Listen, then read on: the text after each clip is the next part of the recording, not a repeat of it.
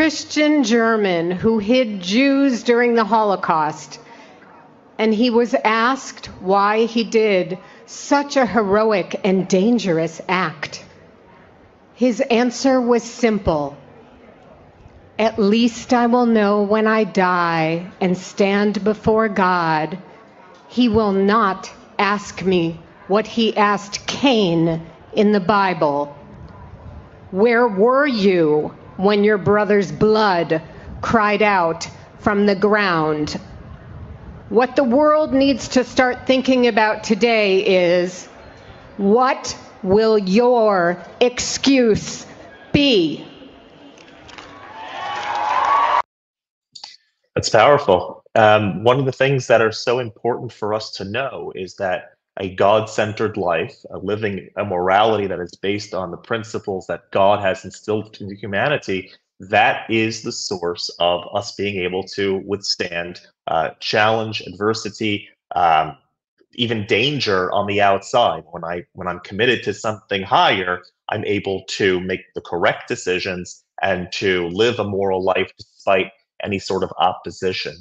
This little clip actually reminds me that even when we're not in a time of opposition, that there is a question that God asks every single one of us, and really a question that we need to ask ourselves as well.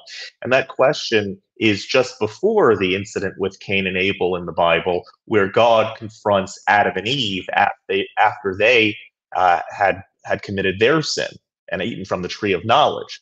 What God says to Adam is, "Ayeka, where are you?"